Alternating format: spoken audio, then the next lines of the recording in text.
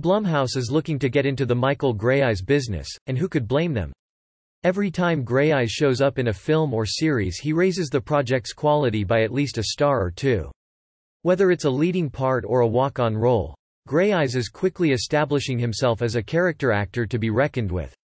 Deadline is reporting that Greyeyes has signed a first-look development deal with Blumouse, which means that the actor, director, and professor will be bringing new projects to the Fright factory. That doesn't necessarily mean we'll see a slate of Blumouse movies starring or produced by Greyeyes, as sometimes these things get signed, someone gets paid, and then the whole thing evaporates, but it's a positive step for all involved. There's not a whole lot of information in the Deadline story.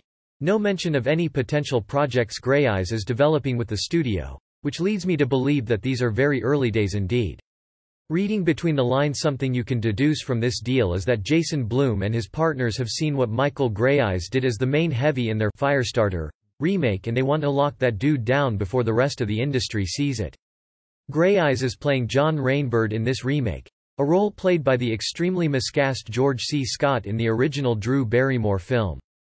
Rainbird is a cunning assassin who is obsessed with death, specifically the moment the lights go out in his target's eyes. He believes the secret to the great unanswered question of the universe can be found there. Erika Jayne's estranged husband's legal problems are now an even bigger problem for her. She's been sued for $25 million by the trustee handling Tom Girardi's law firm's bankruptcy case. According to the suit, The Real Housewives of Beverly Hills stars accused of knowingly allowing Girardi's firm to pay for her expenses for 12 years, so the trustee now wants her to pay it all back. The XXPEN Singers Company, EJ Global, allegedly used her estranged husband's firm to cover her American Express bill, pay assistants, and have a glam squad, all totaling up to the whopping $25 million. The trustee suing Jayne says that even if she claims to have not been aware of Girardi's financial issues, it would be a miscarriage of justice if she was allowed to simply walk completely free of owing over $25 million to the estate. The trustee's asking the court to order her to pay it all back to the estate, plus interest. According to page 6, as we reported. So, when he's sent after a poor little girl who just happens to have the ability to start fires with her mind, you know it's bad news.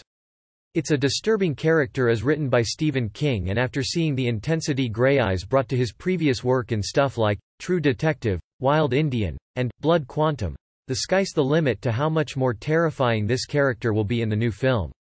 Clearly, the head honchos at Blumhouse think he knocked it out of the park. Girardi's moved into a senior living facility amid his legal issues, health issues, divorce, being disbarred, and being forced to auction off a lot of stuff from his law offices to cover his debts. Meanwhile, on a recent RHOBH episode, Erika tearfully denied that she filed for divorce as a sham way to hide assets, something she was already sued for as well. In this industry, money speaks louder than words, so if they're signing Greyeyes to a development deal, you know they're all in. Time will tell on what kinds of projects he brings to the studio. The obvious thought would be genre, since Blumhouse is indeed built on its successful horror films. But don't forget Blum also produced Spike Lee's BlacKkKlansman, and Damien Chazelle's Whiplash, as well. Like I said before, the sky's the limit.